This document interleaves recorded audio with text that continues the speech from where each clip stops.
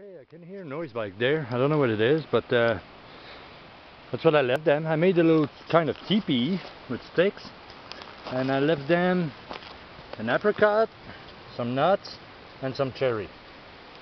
Whoop, that's me that just dropped something down there. So I've hit my stick twice just to tell them I'm here, and I show with my mouth I ate a little bit of the nuts, so just so they know that it's eatable. I know they're gonna smell the cherry and the apricot, and I made a little teepee, so just for fun. And I don't think I'll come back up here. I don't think I'll never find the place.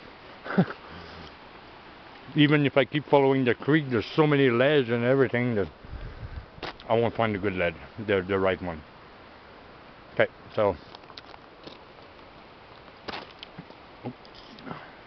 I'm gonna empty my shoes because they're full of stuff and it's getting itchy, and I'm gonna try to get up more.